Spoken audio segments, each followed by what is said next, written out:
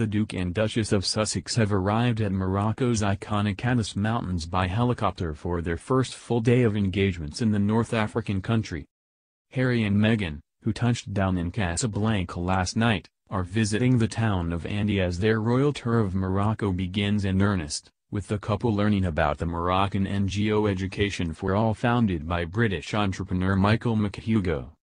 Meghan, 37, was casually dressed in a tailored navy blazer, skinny jeans and birdie slippers, a far cry from the dazzling custom Valentino gown she wore to touch down in Casablanca last night.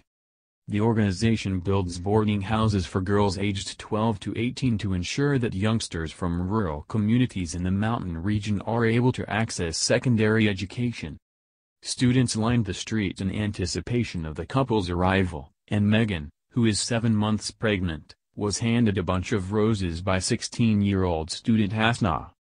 During the visit, the Duchess took part in a henna ceremony, an ancient custom that is thought to have its roots in North Africa, and had a design painted on her hand to celebrate her pregnancy. The traditional henna flower was applied by 17-year-old Samira, who has lived at Afa for 6 years.